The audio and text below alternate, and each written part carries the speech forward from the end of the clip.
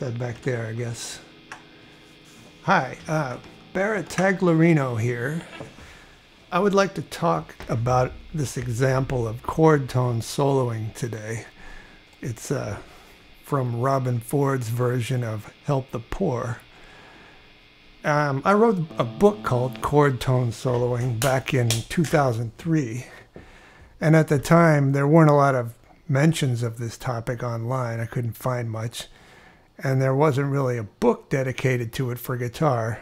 But now, 15 years later, there are probably thousands of videos and dozens of books about it.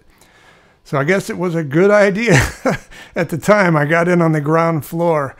Anyway, the basic idea is that a guitar student has to learn their scales, and that's usually pentatonic at first, and they improvise with that, but it has a potential to get a little monotonous, and it doesn't necessarily address any chords that are outside of a particular key.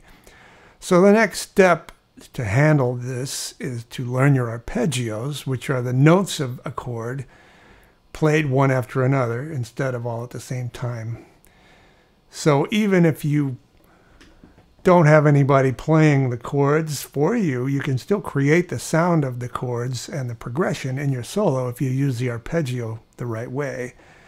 And you could use a solo, you could play a solo that's nothing but arpeggios, and you've probably heard some like that, like some sweeping arpeggios, or there's one at the very end of Hotel California, like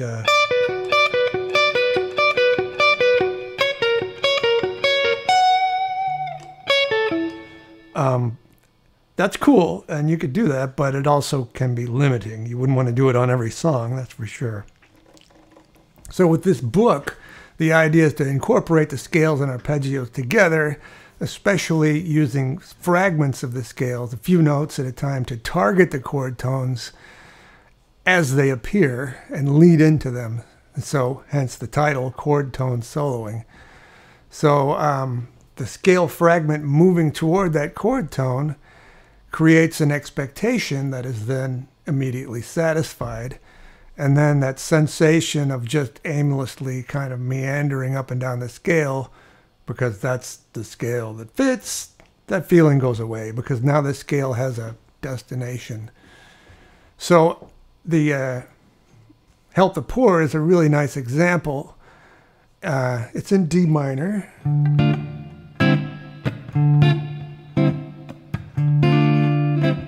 And there's a spot where his chords, anyway, go from G7 to B flat 7. And he targets the third of the G7. That's B. And then the fifth of B flat. And the seventh of B flat. So I want to show you how that works. So first off, we need the D minor scale.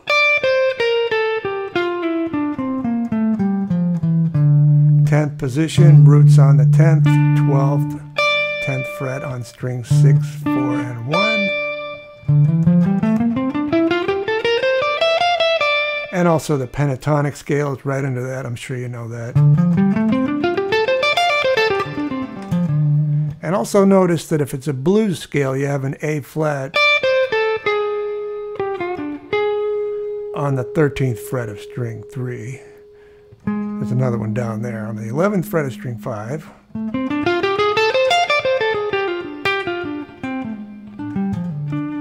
And that makes it a D blues scale.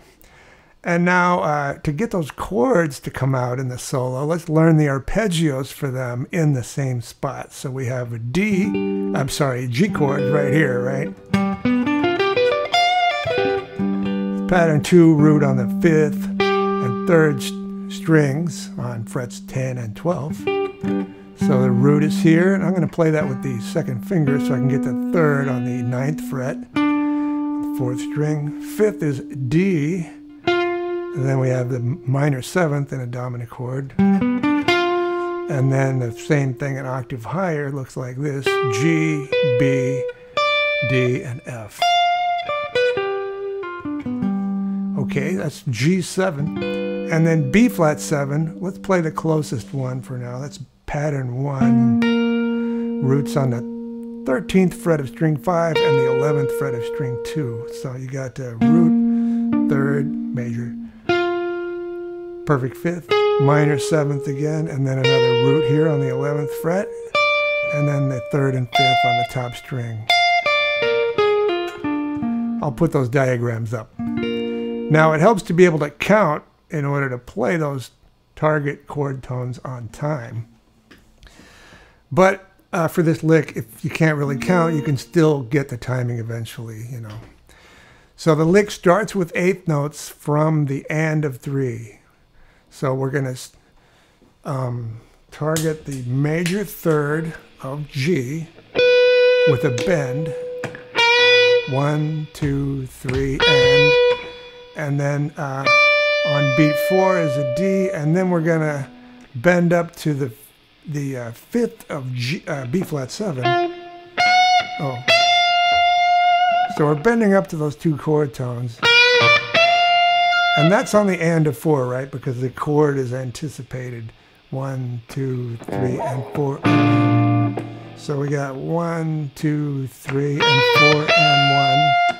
And then on beat 2, 1, 2, and 3, we're going to have two 16th notes.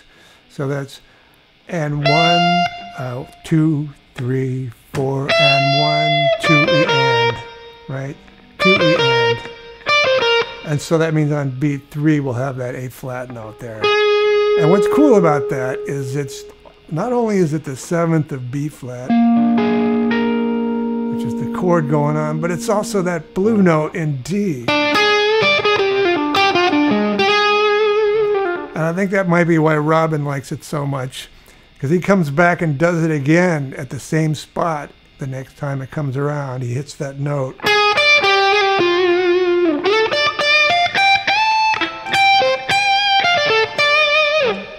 So that's very cool. Let me just, well, actually, I think I played it at the beginning of the video. Let's do it again and see if I can do it, you know. Coming up soon.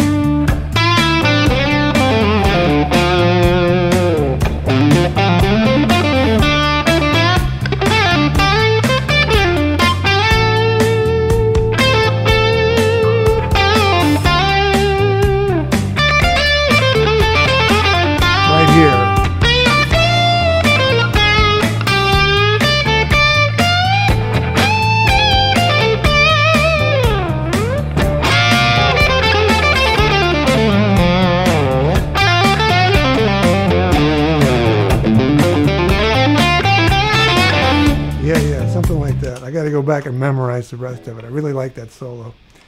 But maybe you're thinking, you know, that's just Robben Ford, man. He's too slick, too jazzy. But actually, a lot of players do this exact thing. Even the same note choice, same chords and everything. If you listen to Jeff Beck,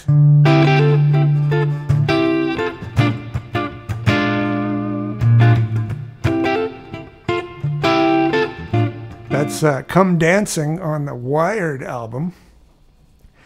And it does exactly the same note as the target, sort of, in his own unique kind of way. It sounds like this.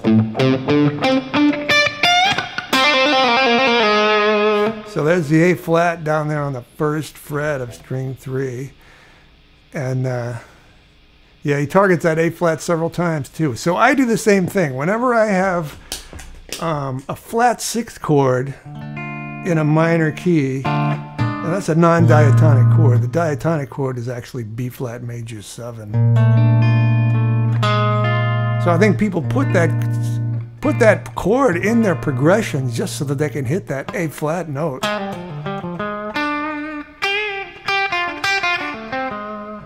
And you can put it in major, right? If you had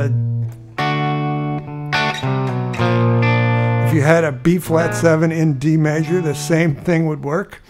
Would sound great. So I try to go for that whenever it happens, and you know, you got to learn it in some different keys. And what you're trying to do is get it. I like to make it a little bluesy, I should say.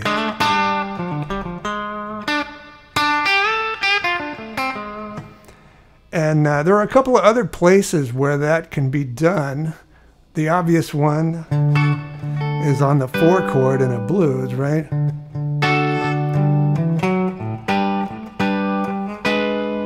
And it gives you that traditional diminished, sharp 4 diminished sound.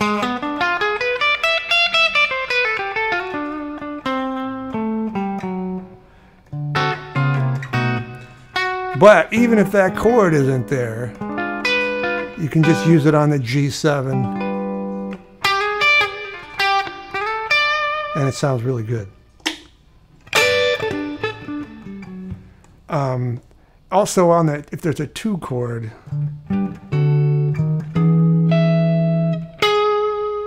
so that would be E7 in the key of D. So let's talk about that one later. Maybe I'll do another video where I demonstrate a lick that does that. Anyway, in all cases, you can see that it really helps if you know your scales and your arpeggios. There are some other choice notes that I kind of tend to go for. And if you look at the book, Chord-Tone Soloing, it has all of the triad arpeggios, all the 7th arpeggios, as well as the fancy extended and altered arpeggios and the theory that you need for figuring out which ones to use. And after that big section in the middle of the book, it has about 8 chapters of exercises at the end to help you learn how to apply them and to program your reflexes to do all this stuff with proper timing, right? Because, well, if I can let you in on a secret, the goal of the book and the goal of your study should really be just nailing your timing, because all the coolest notes, they're not cool if you hit them at the wrong time. So anyway, that one tune, Robben Ford's example is a really good one, but it's just an example. And this video is just an example. It's like a trailer, 10 minutes, a 10-minute trailer to an actual movie that would be 20 hours long or longer if I wanted to show you the complete vocabulary of arpeggios and scales and how to analyze everything. So please come back and I'll do another video on this or a similar topic. And thanks again for watching, and I'll see you next time. Hey, yeah, gotta get that one line in there. Back like that.